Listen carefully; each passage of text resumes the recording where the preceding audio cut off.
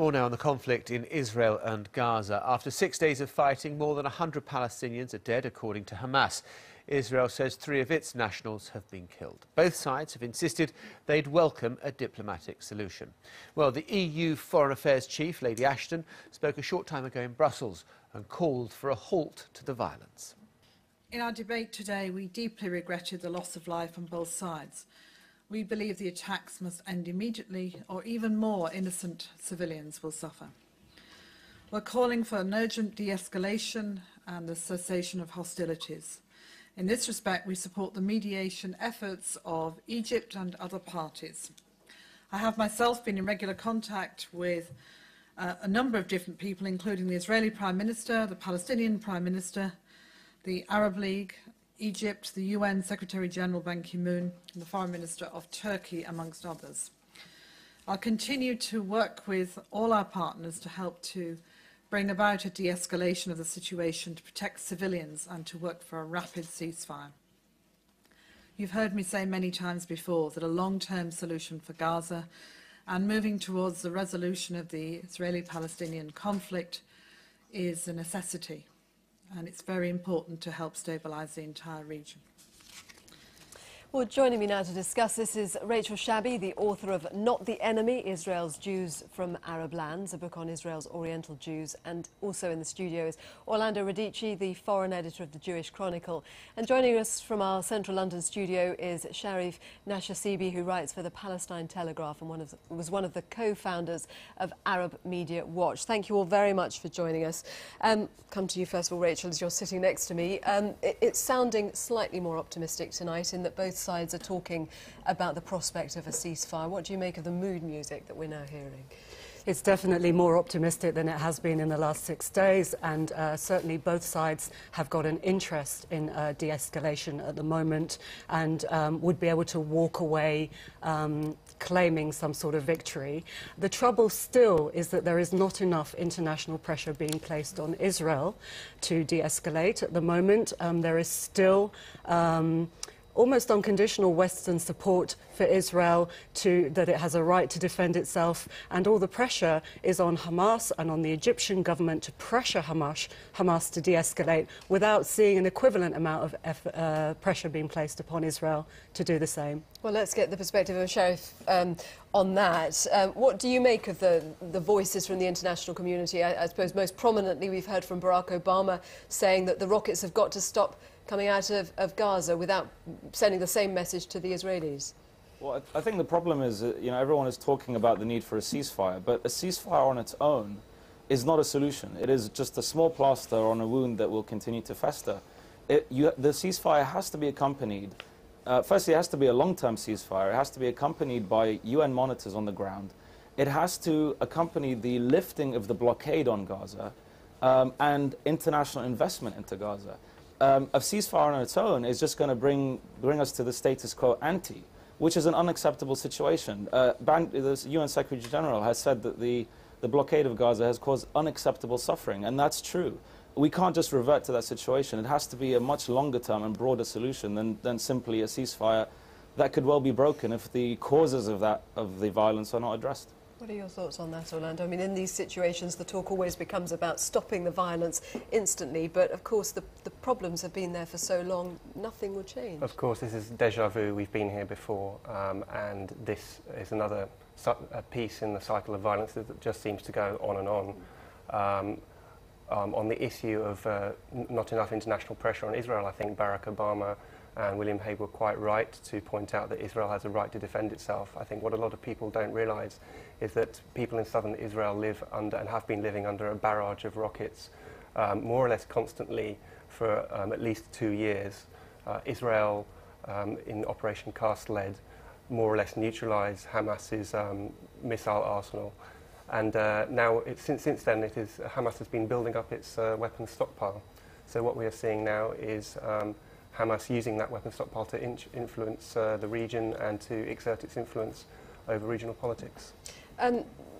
Sharif, what is the reason for this constant bombardment of rockets out of Gaza? I mean, I've interviewed lots of people over the past few days who say that they're like fireworks, you know, they don't have much of an impact, although obviously from the Israeli perspective it terrorizes a large number of people. What is the point, if not to provoke Israel into the sort of action that has now happened? Well, there's two issues here. I mean, firstly, the rockets are a fairly useless response to frequent Israeli attacks on Gaza. I mean, people forget that Gaza is under frequent attack by Israel regardless of rocket fire. The other reason is that, you know, while I'm against attacks against civilians, whoever they are, the sad fact is that the world does not pay attention to Gaza unless and until rockets are fired. And I think, you know, people in Gaza have realized this sad fact. And it's a morbid dynamic that needs to change. People need to focus on Gaza for the suffering, the daily suffering that people face, not just when rockets are fired. Because if that continues, then militants in Gaza will continue to see rocket fire as a way to bring attention. And that should not be the way to bring attention. But unfortunately, the world turns a blind eye until we get these flare-ups of violence. People in Gaza are living in inhumane conditions on a daily basis, even when there isn't violence.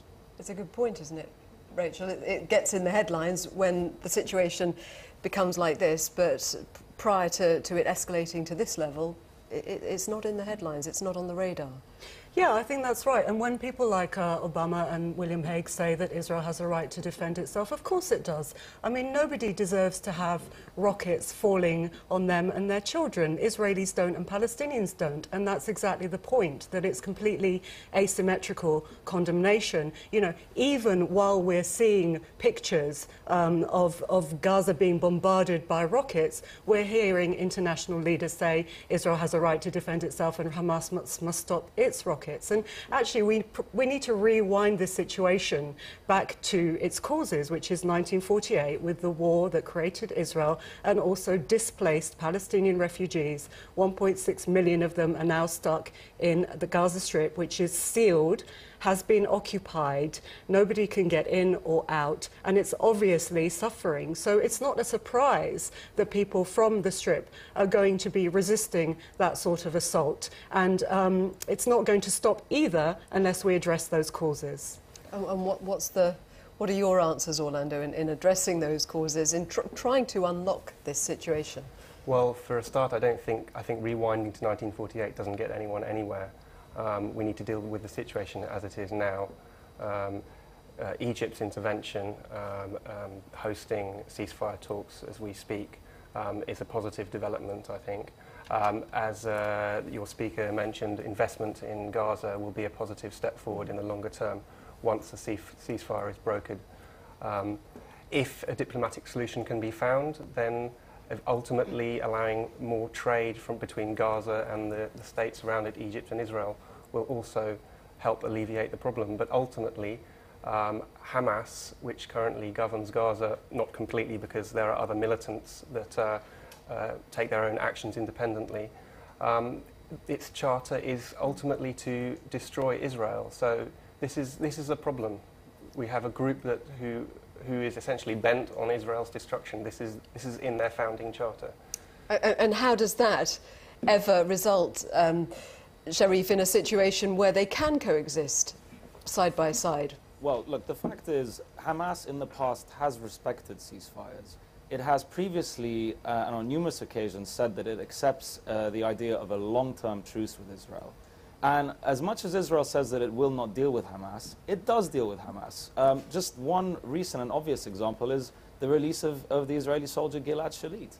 So it can deal with Hamas when it wants to. And I just don't think there is the willingness on Israel's side. I mean, they are trying to bomb Hamas to oblivion and then expect them to rein in other militant groups in terms of their rocket fire. It just doesn't make sense. In this flare-up and in the last Israeli invasion of Gaza, the predominant victims are women and children. Israel has no need or right to defend itself from Palestinian women and children. They are not the threat here. Israel doesn't have the same issues with the West Bank, though, does it? It's particular to the Gaza Strip and the Hamas leadership. Actually, Israel has exactly the same issues in the West Bank because it is the occupying power in the West Bank and in the Gaza Strip. There are the same, on the negotiating table, there are similar issues. And the West Bank is in also a terrible state because it is under Israeli military rule. So yes, there are parallels. You know, both occupied territories need to be liberated, and people need to live freely and with dignity. They cannot live. This is the longest military occupation in modern history. It cannot go on, neither in the Gaza Strip or the West Bank. Rachel? I would have to agree with that. I mean, the trouble with Israel's actions is that it's caught in this perpetual cycle of thinking that the only way it can guarantee its safety and its survival is to be the military aggressor in the region. This operation was primarily designed to, as a deterrent, meaning that Israel wanted to take out the weapons that Hamas has been stockpiling in the last few years, in fact, since the last war in 2008, 2009. But those weapons are only going to accumulate once there is a ceasefire. I mean, the situation is obviously going to continue until the root causes are addressed and until Israel sort of changes this mindset of thinking we'll only survive if we're the aggressors. That clearly isn't working. It hasn't worked for 67 years. They need to change the record. And just a final thought then from you, Orlando. I mean, Israel says that this operation is about improving security for Israelis. Do you think that Israelis, particularly the million Israelis who are in the zone that's affected by these rockets, feel safer today than they did 2 weeks ago? I believe they do. The Israelis that I spoke to in the last week when I was in Israel, are desperate for some operation to remove the daily threat to their lives and to their livelihoods. The Israeli operation has actually taken out a large number of long-range missiles in Gaza, so that it is actually achieving that objective. So hopefully that operation will create a more peaceful situation, at least in the immediate future. If Hamas can't fire rockets at Israel, Israel won't retaliate. Orlando, Radice, Rachel, Shabi and Sharif, Nashashibi, thank you all very much for joining us and sharing your thoughts this evening. Thank you.